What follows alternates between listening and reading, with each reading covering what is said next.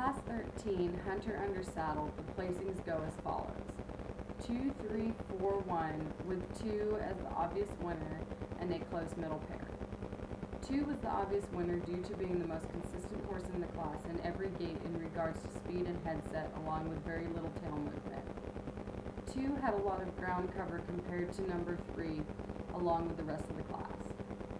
3 placed below 2 due to a consistently busy tail, along with a lesser stable headset and steadiness to the transitions between gaits. 3 placed higher than 4 due to a better collection to the body, along with willingness to move forward, although 4 was much calmer at the walk. In the bottom pair, 4 placed higher than 1 due to more quality and more suitability for the discipline than 1. 4 had more cadence and length to the trot and a much more suitable canter consistency than 1. 1 placed in the bottom of the class, once again, due to not being as suitable for the discipline compared to the rest of the class, along with a less desired contact on the rein. Once again, my placings for Class 13, Hunter under Saddle, go as follows. 2, 3, 4, 1, with 2 as the obvious winner and a close middle pair.